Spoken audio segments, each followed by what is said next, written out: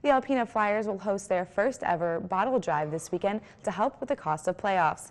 On Saturday from 10 to 4, the Flyers are inviting the community to come out to Northern Lights Arena and drop off their bottles. The team is asking that you bring in any types of bottles or cans that has a deposit. The money raised from this weekend's bottle drive will help with the team's travel expenses during playoffs, which include gas, food, and hotel stays. It just helps us get involved with the community, helps us meet some of our fans and the people that have been supporting us throughout the season, and it's a good opportunity to kind of show our faces around the community and get to know them and help out. The bottle drive begins on Saturday, February 6th at 10 a.m. Playoffs for the Alpena Flyers begin the week of February 28th.